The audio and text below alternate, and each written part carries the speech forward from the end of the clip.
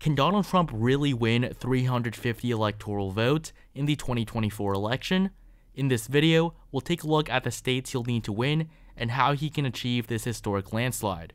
Let's head over to the map. We're going to begin by filling in the solid states for Biden, and there really aren't going to be very many of them at all. The only one on the West Coast is going to be California, and this already gives Biden a huge boost, up to 54 electoral votes. Over 10% of the Electoral College is already there for Biden, so Trump really does have a lot of work to do if he wants to get to 350. Biden's also going to win Hawaii, as well as Vermont, Massachusetts, Maryland, and the District of Columbia, and he will also win the 1st District of Maine. And so with these solid states filled in a best case scenario for Donald Trump, Joe Biden will win just 86 electoral votes. As for Trump, there are obviously going to be many more solid states. We have the usual solid states of Idaho, Montana, North and South Dakota, Wyoming, nearly the entirety of Nebraska, as well as Kansas, Missouri, Oklahoma, Arkansas, Louisiana, Mississippi, Alabama, South Carolina, Tennessee, Kentucky, West Virginia, Indiana, and Alaska. So these are the typical suspects we have in terms of solid states for Trump, and of course Utah.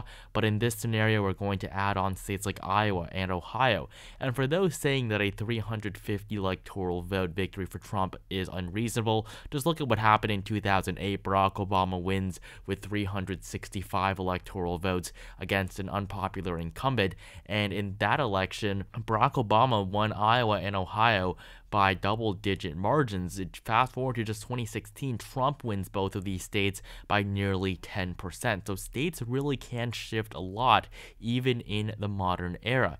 Two other solid Republican states are going to be Texas and Florida. Texas has been solid for the GOP for a very long time. However, it has gotten closer in recent elections, but in a Trump landslide, it would of course return to its solid status. And in Florida, 30 electoral votes. This state is a new addition to the solid Republican column. The state has been very close in the last few elections, but Republicans have made serious gains, with Ron DeSantis winning re-election in 2022 as governor by a 20-point margin. And the final solid Trump state on this map is going to be North Carolina, worth 16 electoral votes. The state has been pretty close in recent elections. In 2020, Biden only lost by 1.3%, but in a solid scenario, it's going to get just above 12%. And for this scenario, we're going to assume around a 5 to 10% shift in favor of Donald Trump in many of these key states. That's what he's going to need if he wants to win by an electoral landslide. And it's not completely unreasonable if the economy gets worse again, if Joe Biden's health continues to be even a bigger issue.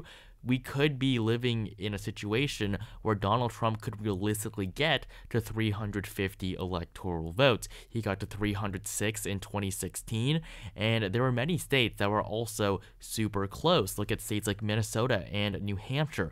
Hillary Clinton won these two states by margins less than 2%. So 350 is not as unreasonable as some may think if you just look at the 2020 map. And so North Carolina is going to add another 16 electoral votes to the solid Trump category, and we also have the 2nd District of Maine. So with these solid states for Trump, he is already at 235 electoral votes, while Joe Biden is behind at just 86. Before we continue, only 13% of you guys are subscribed, so please consider subscribing and following me on Twitter for daily political updates. Moving on to the likely states, there are going to be quite a few for both Biden and Trump. We're going to start off with the likely Biden states. Now, many of these states were solid for the incumbent president in 2020 and have traditionally been very solid states for Democrats in general. But in a scenario like this, of course, Biden is going to do a lot worse in nearly every single state. So Washington is going to be a likely Democratic state. Oregon isn't even going to make it into the likely Democratic column. We're also going to see a much closer election in New York, 28 electoral votes. Now, a lot of people are saying that Republicans can realistically win New York, York, on the presidential level, that is not true. It is still a very blue state. Now, admittedly, Republicans are making a lot of gains in the state. As we saw in 2022, Lee Zeldin almost defeated incumbent Governor Kathy Hochul. So Republicans do have a future in New York, as they do in a state like Florida, which they were able to flip pretty quickly. But as of right now, New York is still a pretty blue state, and even in a worst case scenario for Joe Biden, it would be unrealistic to say he's going to win it by less than 5%.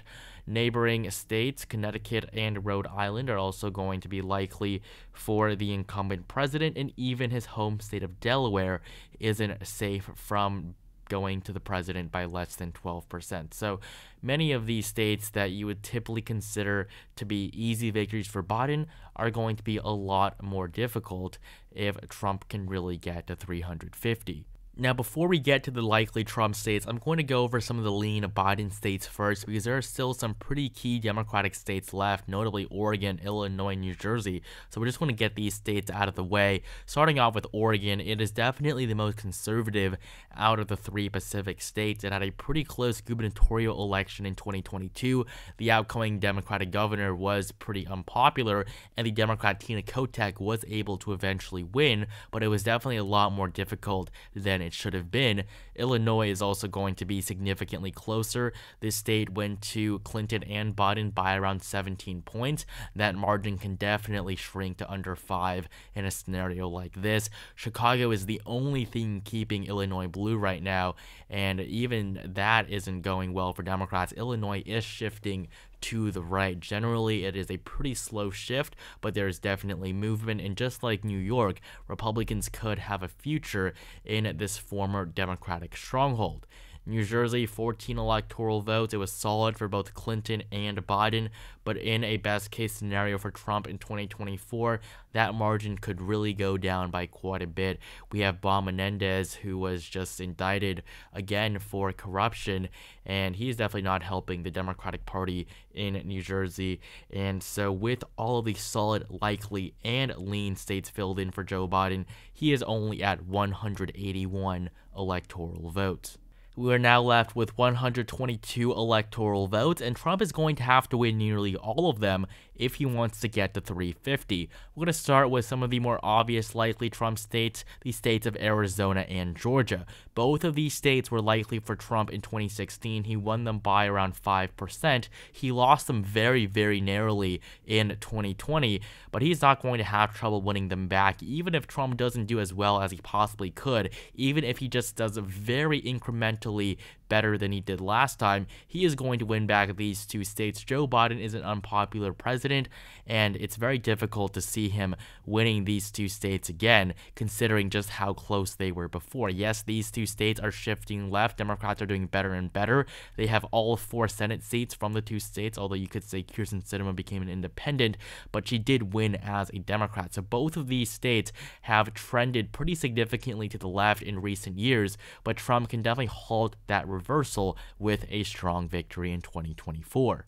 The Upper Rust Belt is going to be the next to go. Before Trump won the states of Wisconsin, Michigan, and Pennsylvania in 2016, they had voted for Democrats in every single presidential election for nearly 30 years. If there's one region where Trump has made the most impact electorally, it is going to be the Midwest. These 3 states are now some of the most competitive in the country, but before this, if you look at states like Iowa and Ohio, these states were likely for Obama. Wisconsin, Michigan, and Pennsylvania were also likely Obama states in 2008 and some in 2012. But in 2016, Trump flipped nearly the entirety of the Midwest. He was very close to winning Minnesota. Illinois was much closer than before. And this trend continues as Democrats have not been able to gain back that dominance they had just a decade ago. And so for Donald Trump, he is going to win all 3 of the Upper Rust Belt states, Wisconsin, Michigan, and Pennsylvania, by likely margins in a best case scenario. And this is going to continue to move the Midwest to the right. And that's a pretty big deal considering that it is currently the most important region in the country electorally.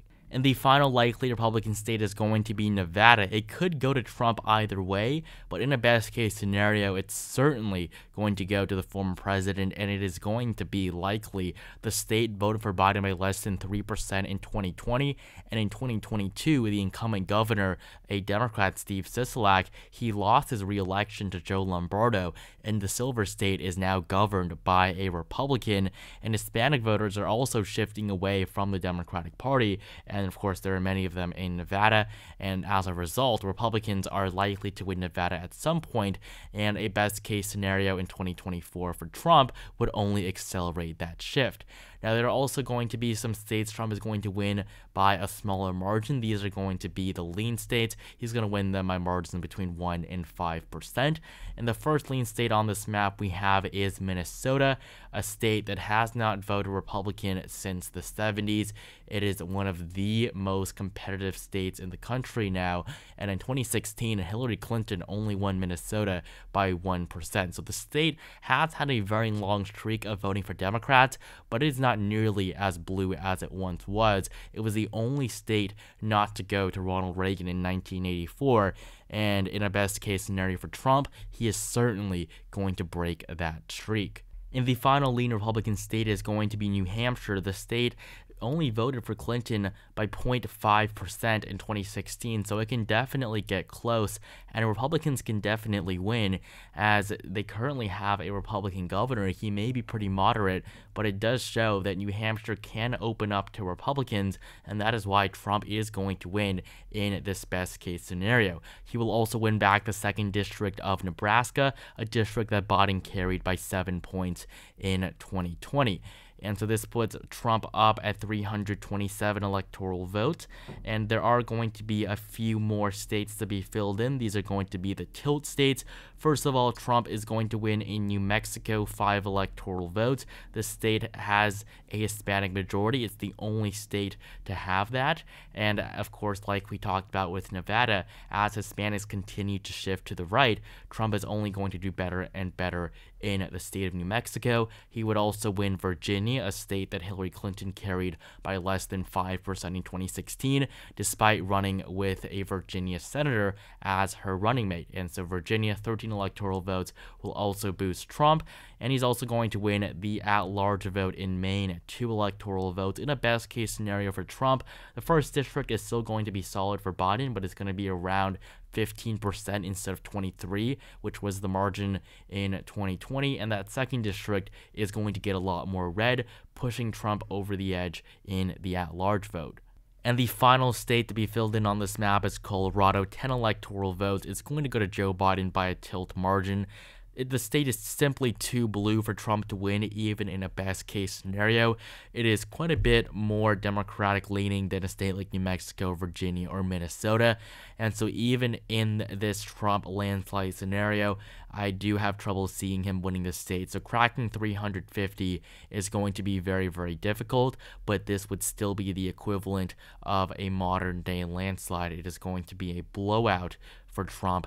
Joe Biden isn't going to stand a chance if this could even be a remote possibility. And so as of right now, the best case scenario for Donald Trump has him winning 347 electoral votes to Joe Biden's 191.